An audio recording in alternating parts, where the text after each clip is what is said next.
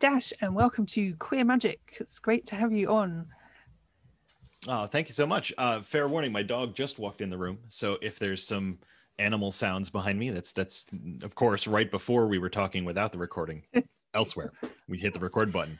Yes, Pets and my partner is downstairs in the basement doing things to our temple ceiling, so Awesome. You might hear banging in the background. Yeah. No worries. Yeah, interesting sound effects. Anyway, yeah, thanks for having me. I'm happy to be here. You're welcome. I think we've known each other online or been in the same online spaces for about a decade.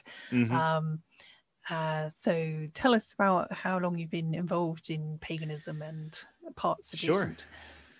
Yeah, so I've been sort of noodling around in the pagan community now for probably like 22, 23 years. For me, going all the way back to high school. And then like really in college, I was technically the president of the undergraduate pagan students organization at my alma mater, but that was because everybody else graduated and I was the only one left. So, and then when I sort of got my first job after college, I got more heavily involved as a staff person for the University of Illinois. I met a bunch of people there who were pagan and who were building the Pagan Students Association there.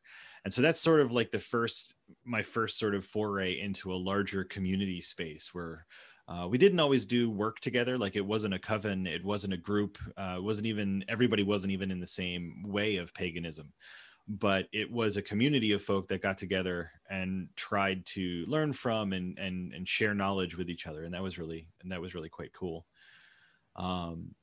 And it was also while I was out in Illinois, so this is the aughts basically, that I started to connect with some of the other organizations of paganism and did some work with the Pagan Newswire Collective and did some work with eventually just doing some like programming. I'm a computer programmer, software developer. So I did some programming for the Wild Hunt a few times, stuff like that, just sort of not really necessarily being a trailblazer or a leader all the time, but being there and being willing to help out and lend some of my digital talents to assist where needed. So I've been around a while, and like you said, sort of in some of the same spaces as you for quite some time, and just sort of doing what I do. And then I got to DC, where I live. I live in the DC area now, Washington, DC. And that was where I finally sort of settled into a community here with the Firefly House in Washington. Initiated there. And now I and a handful of the other initiates sort of run the calendar of events for that organization as best we can. So it's a group effort of myself and 5-6 other people here in the area that try to keep that organization going and keep it operating with some events and our classes and our in the before COVID times, our public rituals, but that's obviously on pause until we move into whatever is next with respect to social gatherings. And that's been an interesting role to have during the last year or so. Yeah, I've started organizing online rituals, and it's a very different experience, definitely. Like I've always, I also being a software developer, I think we've had a few geeky conversations about that in the past as well. So yeah, pretty cool. Tell us a bit about your position on the queer landscape, as it were. Yeah, so I am trans and non-binary. And that's like if there's a map, that's where my pin sits. So I have, I think, always been queer, like a lowercase q, as opposed to capital Q, like part of a community. Even going back to when I was younger, there were a lot of people that really just could tell and would tell me that I just didn't quite fit. And I knew it, they knew it. I found out in undergraduate, before I started dating the person I would later marry, the large friend group that we both shared had actually assumed that I was gay because I hadn't had a date in like 3 years. I was like, well, if I was gay, I could have had a date, just would have been with somebody probably male, like being gay doesn't mean you don't get a date. I don't understand where this is coming from, but anyway. Yeah. So I think for a long time, I and others could kind of tell that there was a separation between me and a sense of authenticity about myself.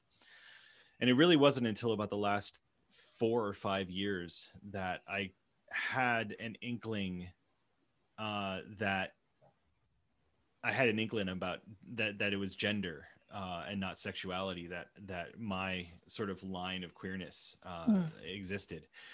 And I just didn't have vocabulary for it. And I started encountering websites and places online that were telling me more about gender studies and the spectrum and galaxy of non-binary options. For a while, I started to use demigender as a term, but eventually and that was mostly because I wanted to try to hang on to the he, him pronouns that I had used for, at that point, probably 36, 37 years. But even that, I knew it wasn't quite right. So it was actually, and perhaps unexpectedly, the first day that I attended in-person classes at a United Methodist Christian seminary that I introduced myself to the rest of my class as David Dashifen Kees, pronouns they, them.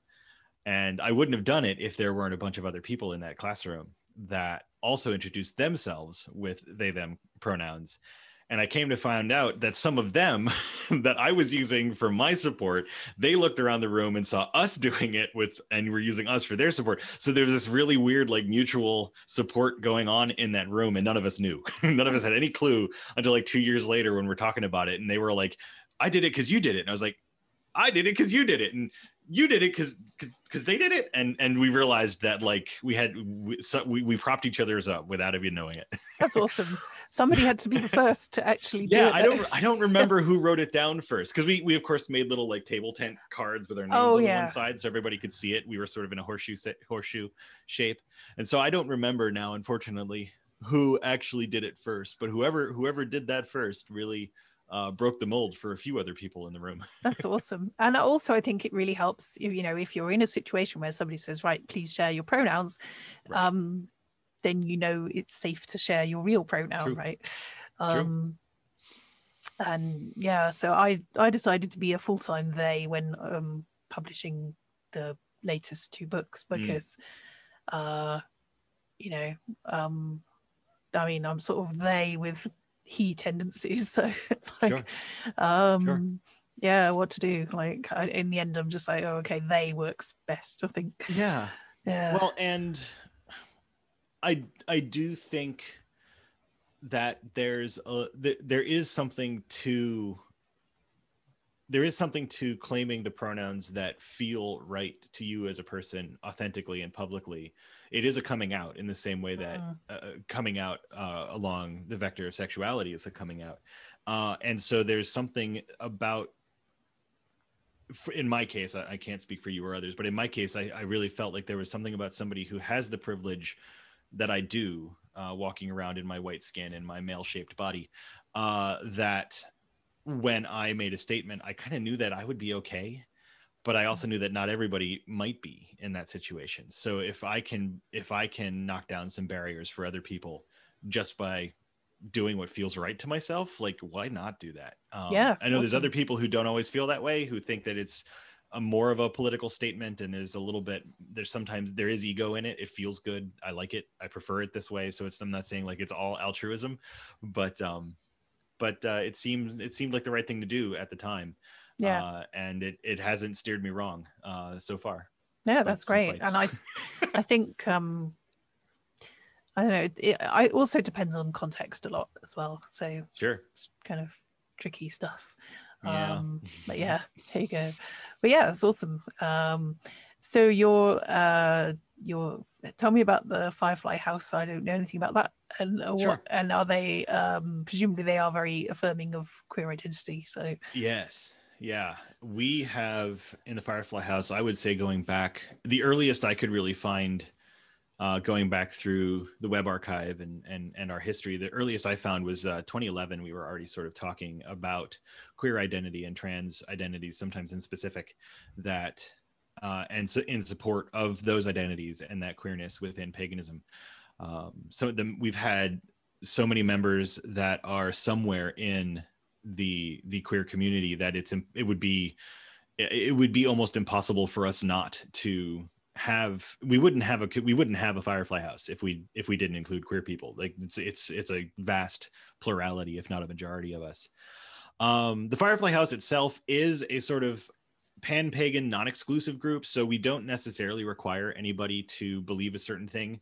We do refer to ourselves as a tradition, but if I'm being honest, I think it's more it lacks the sort of the trappings of the initiatory traditions that were coming out of like the mid 20th century and things of that sort. We do have initiation rituals. We do have some ways that we do different holidays and things of that sort. So I think if you give us enough time, we might be able to re-solidify some ideas in a way that we're doing them. But we have always been a little bit more focused on the community aspects, the friendship aspects, the magical aspects, and the building of a space here in the nation's capital for paganism. And we're not the only ones doing that. There's a huge number of pagan groups here in DC. It's really quite amazing. So we sort of just do what we do. We have in the past done public rituals in the parks in and around the DC and Northern Virginia areas.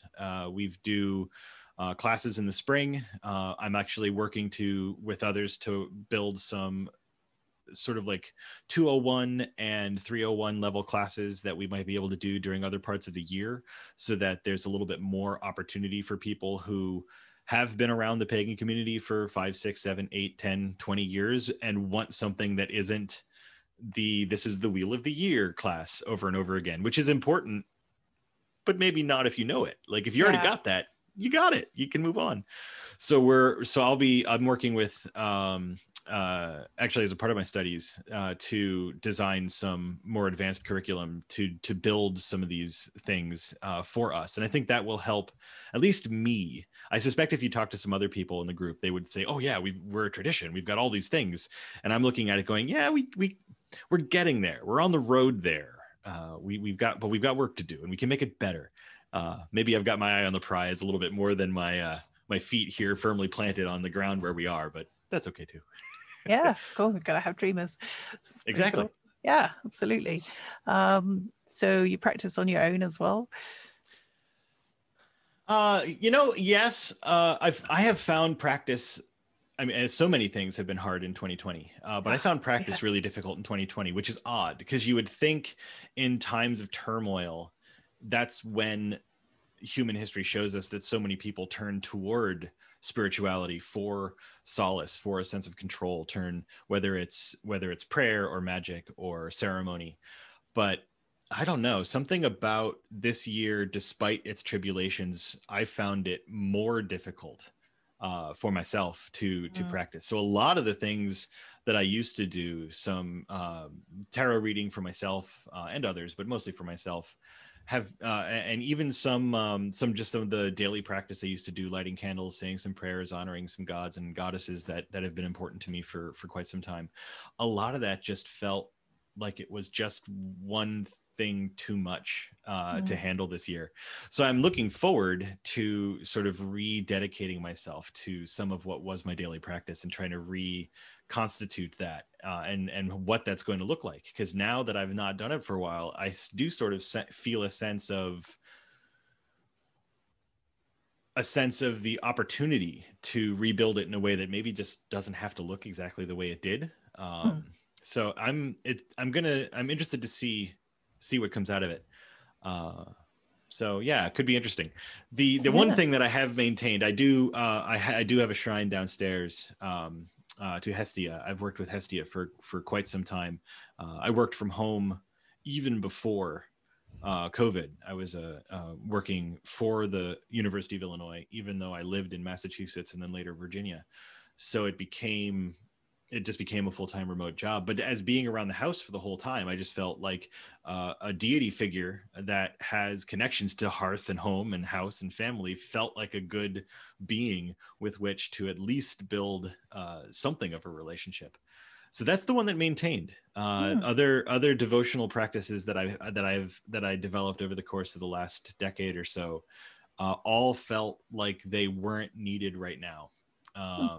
Although you can see behind me there's Athena sort of over my left shoulder. Oh yeah, and whatnot. So like the shrines are still there, and there's 7-day pillar candles there. So I'm not saying the daily practice has gone completely out the window, but it has felt different for the last bunch of years, or the last bunch of months, excuse me. Yeah, I mean, I really miss coven workings, because my thing is I love working with other people, and I miss that so much. Yeah, it's interesting to me because I did in the 90s, I did a lot of online work, and this was before the internet had pictures, mostly.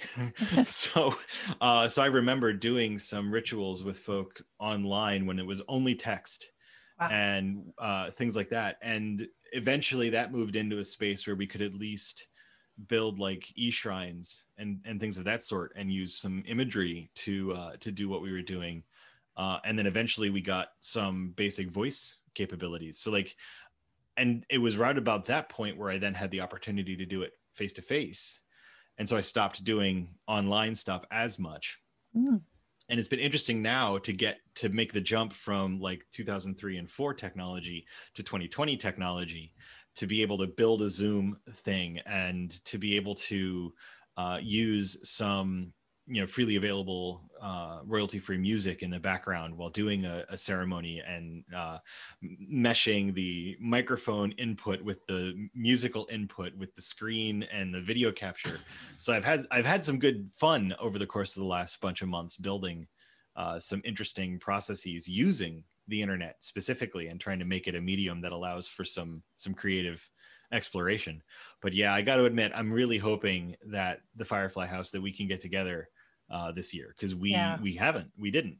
And I mean, pagans generally, many of us do our thing outside, and we could have remained socially distanced and masked and all that jazz. But we just felt pretty strongly that if all of us became sick and it hit the Washington Post that the COVID coven was in Washington, D.C., we're just like, no, we don't need this. It's really fine. We'll take a year. We'll take a year off. It will be okay. But yeah, I agree with you. I'm really hoping that this year, come summertime, fall or so, that we might be able to feel comfortable getting back together again. And doing some of the latter half of the calendar season's holidays as events again. We'll see. In the meantime, I wish there was a feature on Zoom that would allow you to arrange the participants in a circle. Oh, that's an interesting point. You do only get squares, don't you? Yeah. And of course, nobody gets the same order. So if you say, right, okay, we'll all take it in turns to say our check-in or our contribution to the online ritual or whatever it is, then the person who's facilitating has to remember who's spoken and go, right, okay, you next. It would just be so good if there was a circle. Sorry, I didn't mean to cut you off. There is a technology. I actually encountered it first working with an organization out of the UK. So I don't know if it's a UK tech or if it's a European company building it. But it builds a virtual space like a conference room.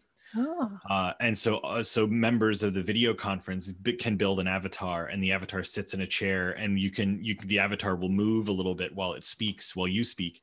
And it's interesting technology, but at the moment it's very young, and it doesn't have a lot of controls for people who are visually impaired and things like that. So like they've got a lot of work to do, I think, before it's going to be able to really hit a mainstream.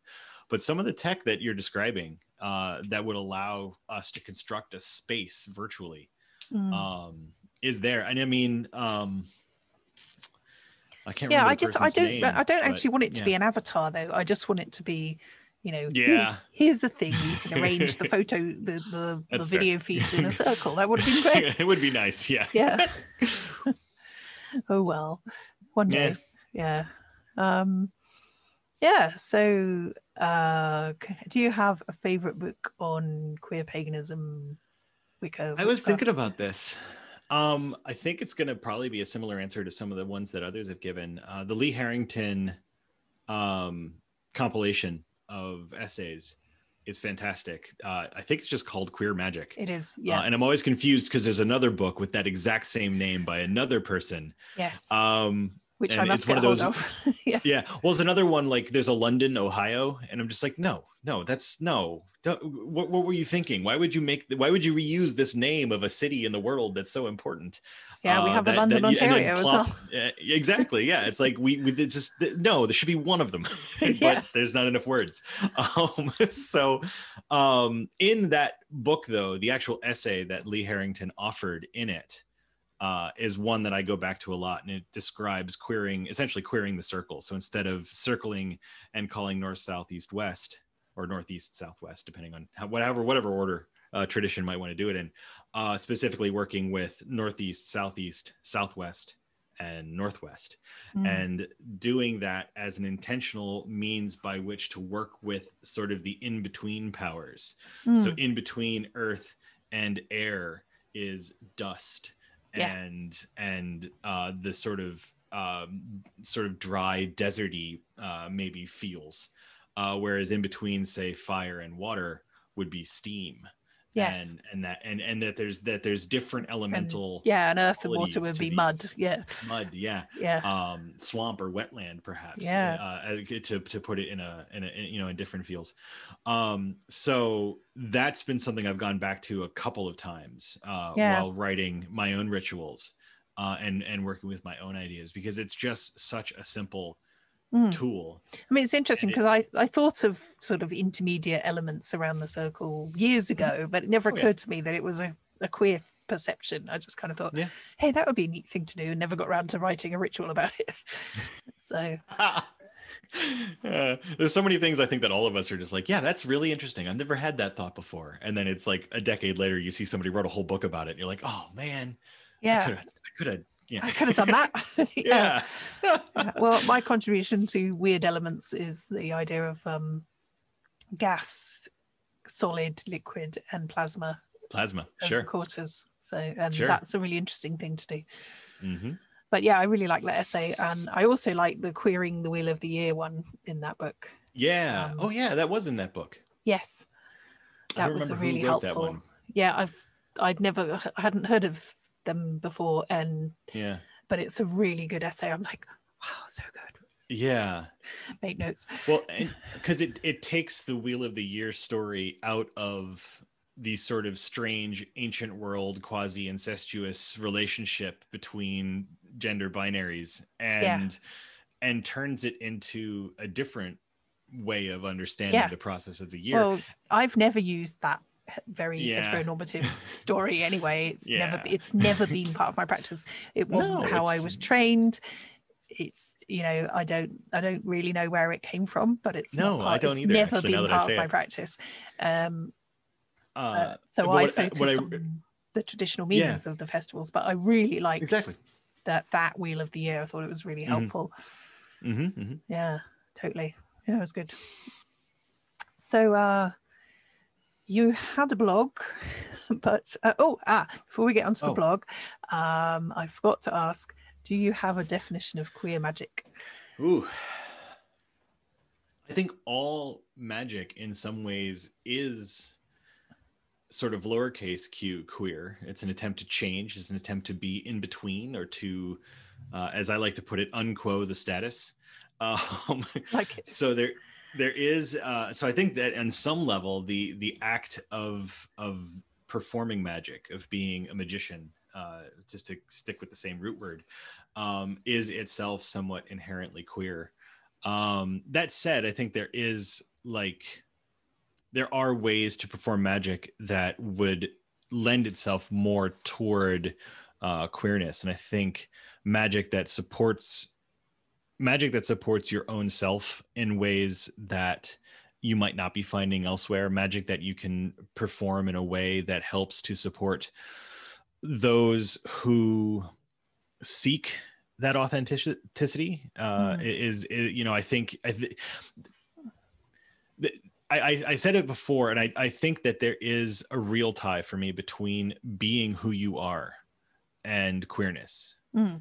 And that is perhaps because I spent, 35 years or so, not being entirely sure who I was. And so finding that then felt so good that it's made an indelible connection for me between authenticity and being queer. And so I think that when I think of the idea of queer magic, there is something in there as well about supporting that authenticity, that anything that one does, magical or otherwise, that allows you to be true to your own highest ideals, is going to in some way, I think, queer the situation, because so much of life is about not always living up to our highest ideals and saying, and I'm not saying compromise is bad or that we shouldn't have to be in conversation with people with whom we disagree and find a way to work together. But I think that when we sacrifice things that are truly and deeply held within us, there's a consequence, and we have to be willing to face it. And if you are willing to face it, if this is a point at which you need to face it, then great. That's a determination only we can make. But when we are seeking those ideals, when we are supporting those ideals, it is inherently queer. I mean, for me, it feels to me like magic is inherently queer, and it's hard to unpack why. It just kind of feels that way, and I think you've just done a really good job of unpacking a lot of the reasons why. So yeah, that's great. Something about liminality and also the fact that the status quo wants everybody to fit in their neat little boxes, and queerness refuses to do that. So yeah, I completely agree. Definitely. Well, it's an in-between thing, queerness and magic, that you use the word liminality. Like there's a state of being both and, both to queerness and to magic, rather than either or. And much of the rest of the world is frequently either or. I can either buy this or buy that. I don't have enough money for both and. That's the state of choices that we all have to make. Well, and the fact that everything right now is so polarized about everything. So oh, sure, yeah, exactly. Yeah, so true. Yeah, so you had a blog, so yeah, tell us about what happened. Yeah, so I guess full point of order.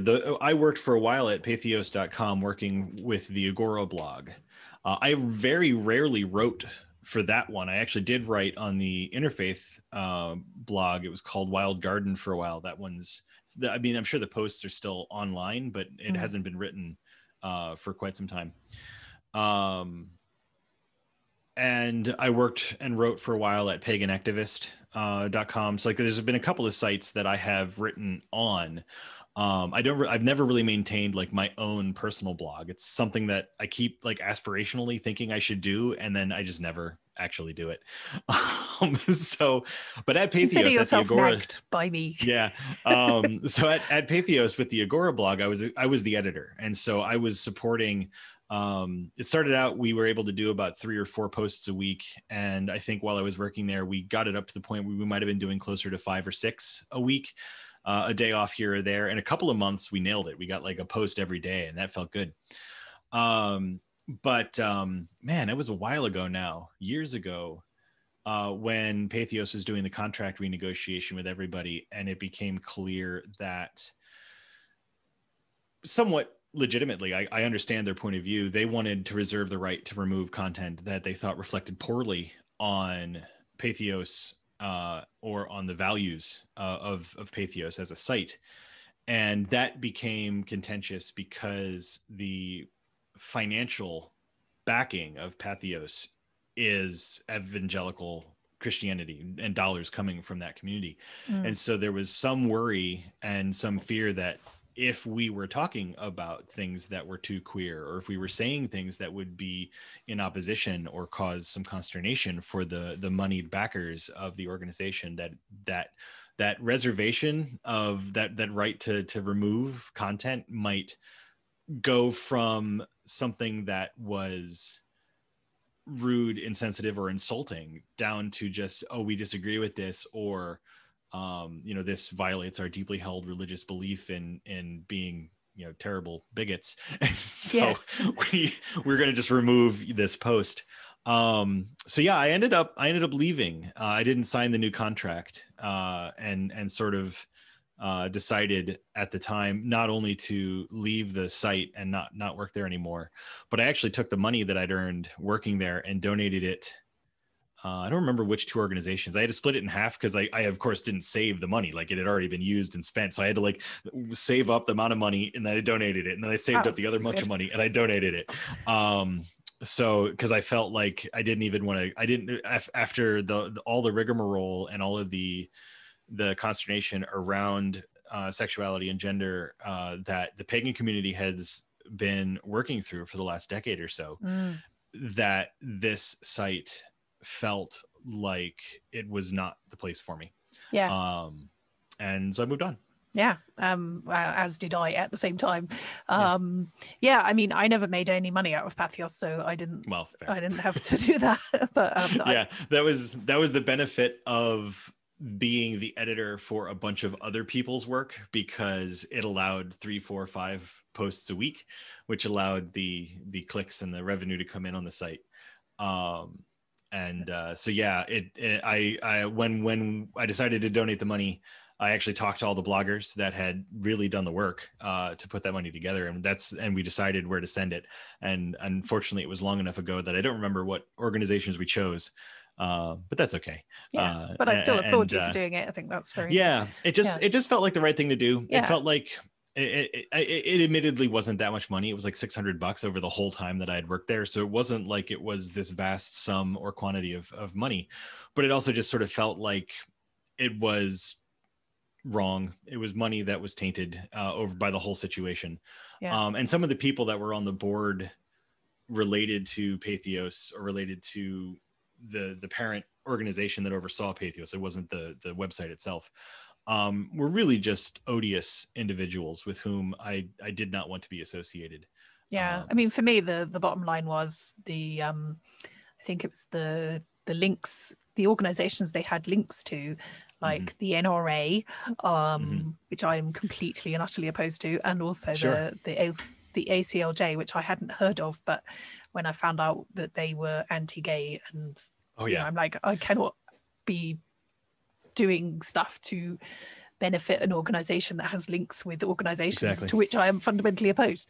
And I didn't like the cut of the contract either. So I mean, the contract the contract negotiation precipitated the discovery of all of the other ties to organizations like the ACLJ.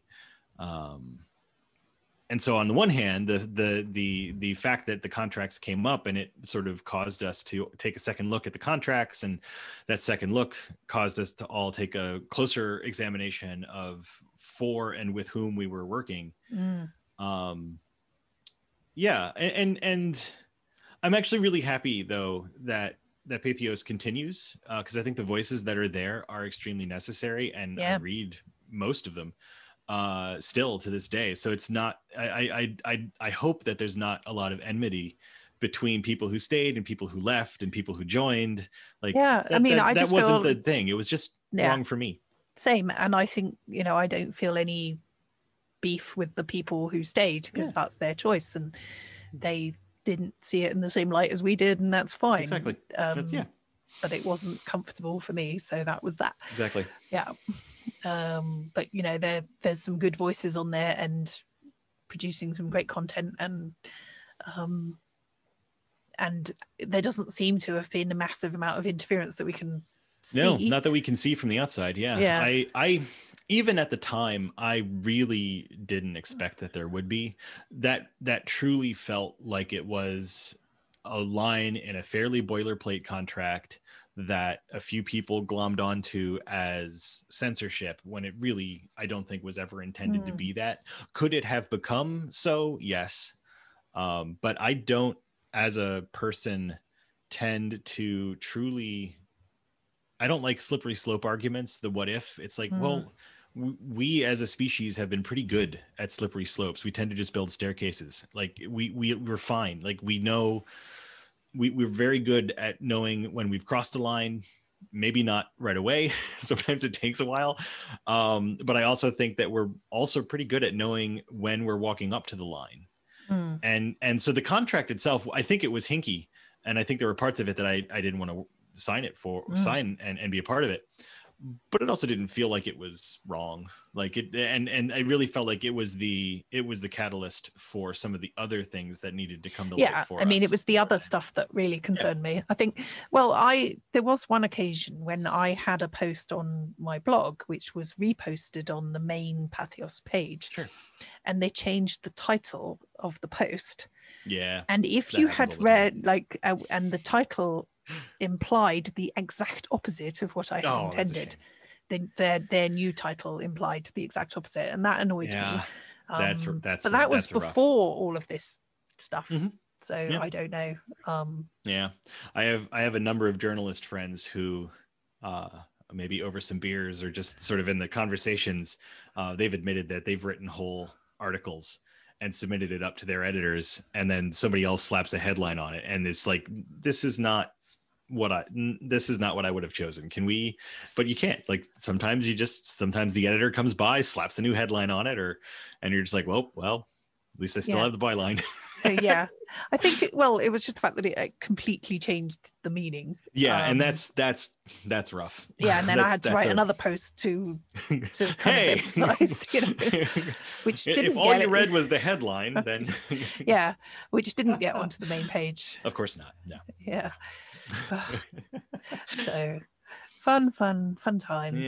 Yeah. Well, I hope that there will be a new aggregator website that will, or some kind of website that does the same job one day. Yeah, it would be interesting to see what happens there, because on some level I think Patheos is sort of using up a lot of the oxygen in that space, and I don't actually think there has to be a reason for somebody to not go to Patheos. I think if you look at the situation, you read the contract, you look at the connections, and you say to yourself, I can work with this, go for it. Because it's where you're going to find the audience. It's already there. And so I had, as we were leaving Patheos, I registered pagans.today as a website. I don't think I have it anymore. It might still be in my list. I don't know. And I had thought that I was going to try to build something. And my time with the Pagan Newswire Collective was aggregating the content from all of the different news bureaus that had become a part of that project. And that was national and international and multilingual. We had a few Spanish language sites sort of in that network, which was really cool. And so I'd had the experience that might have helped build something up.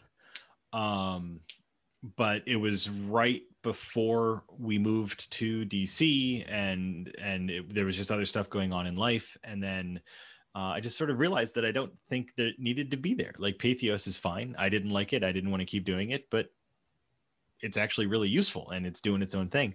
So we'll see. I do think there's opportunities for a space that is pagan, for pagans plus the public kind of a thing, as opposed to Patheos, which often feels like it is for the public and not always necessarily for a lot of cross-channel talk or even cross-blog talk. I would be interested in trying to create a space that has a lot more to do with the exchange of ideas across the religious lines or across the blog lines. And that's something that Patheos hasn't necessarily done, although sometimes a post in one place will get conversation started over here, which will then start a conversation over here. But typically the person writing this site writes the site, and that's what you have going on there. And so it could, I've often played with in my mind, what would it look like to build a similar site to Patheos, with a bunch of different bloggers who are writing their own thing, but that somehow encourages the opportunity for people to become to create conversations between the authors in some ways, whether it's a conversation recorded and presented like this one, or whether it's entirely in print, so that you have the opportunity to stop and think and design what your part in the dialogue is going to be. Like the old synchro blogs in the I don't know, I guess early 2010s that people people were getting together with a group of other bloggers and writing on a topic. Sure. And then everybody would put out their post at the same time and link to each other's posts. Yeah, exactly. I really liked those, and I thought it was a great idea. Well, and there's even a second step there. We're way off topic, but that's okay. There's even a second step there where everybody writes their topic, but then you actually then offer the opportunity for people to respond or to create the conversation, whether that's in the comments or in some kind of moderated forum where everybody writes their post, but then you bring all of those authors from that post together in a Zoom call and actually then dialogue about the topics. You sort of let everybody get their ideas down and formalized in their own way, and then you start bashing them together and see what happens when they on the other side. There's room. Yeah. I've got some ideas. I've wanted a new project. I feel like I had some good pagany projects through the late aughts and the 2010s, and it's been a while since I had a really good pagany project. So yeah, I think it's probably sometime in the 2020s I'll come up with something I want to try to do, or a project that somebody else does that I want to help out with and get back involved. But for the moment, just sort of wait and see what happens. Yeah. Well, sounds exciting. But yeah, I feel like, I do software development during the day. Right. And then I'm like, right, I'm doing something else now. That's fair. But yeah, maybe when I retire. There you go. Yeah. Yeah. That would be nice. I don't know. I can see that from here. Yeah. Well, and for me, unfortunately, going back to school when I was 39 was probably not the best way to have a retirement. So right now, I'm not so sure, but I got student loans to pay off. I just finished off paying my undergrad, and then I'm now going to have to pay off grad school. It's like, why did I do this again? But because it was fun, and you like learning. It's been great. Yeah. I even Megan, my partner, she has said to me that she hasn't seen me this happy in a long time, just being back in academia, being back and doing studies. And so I got to think that that's worth something, even if it does require the payment back of student loans over time. Yeah. So I was lucky enough to go to university the first time round when at the very, very end of student grants. There you go. Yeah. That's a nice way. Yeah, it was good. But unfortunately, it also meant that the bank manager had no idea that you needed a big overdraft because the grants had been frozen. So yeah, it was kind of it's a strange time. Yeah, really. Yeah. But so cool.